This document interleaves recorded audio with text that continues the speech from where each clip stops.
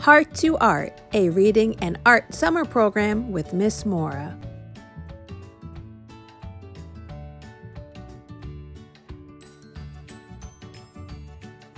A partnership with the Field Library. Hi all my friends from the Field Library. My name is Miss Maura and I hope you enjoy the craft that I'm going to make with you today. If you missed the story I shared on Monday, you can go back and watch that video first and then come back and make the craft. Before you use any materials, make sure that you ask an adult if it's okay, and hopefully you have somebody that can help you out if you need any help. Okay, I hope you guys have fun and enjoy. Thanks! On Monday, we read the story Be Kind, written by Pat Zietlow Miller, illustrated by Jen Hill. Today, we will be making kindness flowers using recycled materials.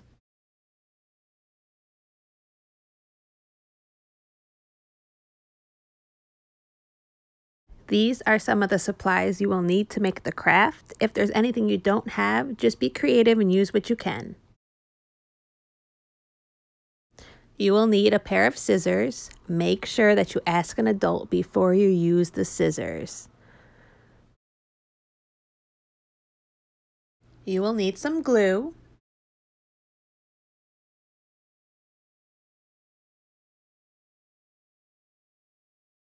You will need a marker.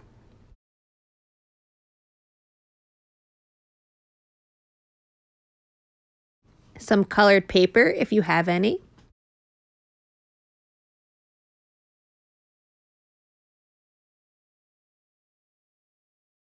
You will need some recycled boxes. You really don't need this many, but I was just giving you guys some examples of some that you could use if you have it.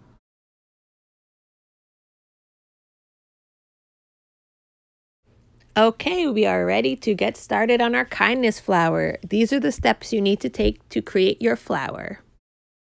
And just a reminder, your flower does not need to look just like my flower. It could be any type of flower you choose to make. The first step is to cut out petal shapes from the recycled box of your choice. It could be any shape, but these are the petals that we're going to use around our flower when we're done. I used an Italian ice box because Italian ices are my favorite. Next, we are going to cut out a small circle from one of the recycled boxes. This is going to be the circle that the petals go around for your flower. Next, we are going to cut out a stem. So the stem is going to be the long, skinny piece that you will cut out from the recycled box. And then we're going to cut out 2 leaves. The leaves are basically the same shape as the petals, but you can make them any shape that you want. Next, we are going to cut the front piece off of a box.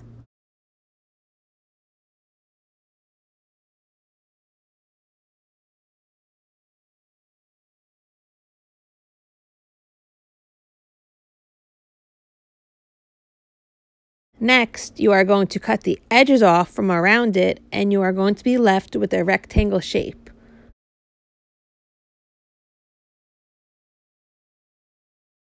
If you have colored paper, you are going to cut out a piece of construction paper that's the same size as the rectangle. So you could put the cutout rectangle on top of the paper and then trace it and then cut it out so they are both the same size. Next, you are going to put glue on the cardboard rectangle cutout, and then you are going to put the colored construction paper on top of the cardboard with the glue. This is what we are going to glue the flower on top of.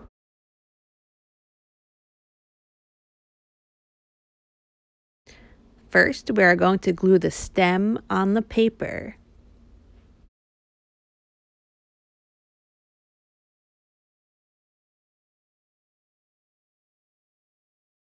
Then we are going to glue the circle on top of the stem.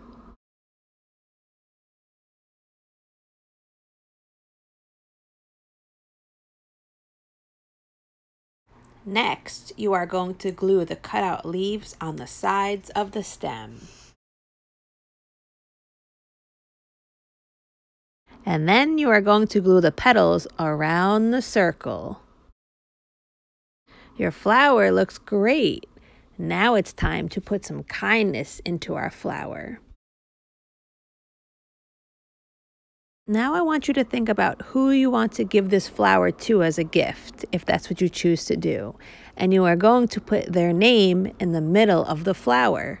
I'm going to use my son Desi because he's been so helpful in making these videos with me. Then, in each petal, I want you to put one good thing about the person that you're creating the flower for.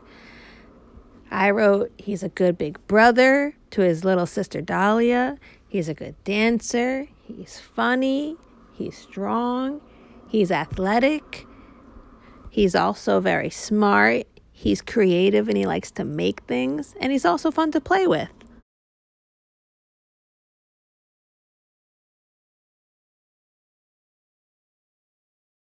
When you're done with your flower, you can give it to the person that you created it for. It could be somebody in your home, or maybe it's somebody who lives far away. If it is someone that lives far away, maybe you could have an adult mail it for you. This kindness flower is a gift to that person, and it will make them feel special and important because you thought of them and you created something for them.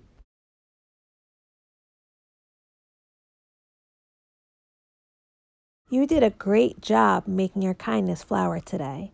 Don't forget that small acts of kindness can make such a big difference in our world. Don't forget to come back next Monday at 11:30 for another story.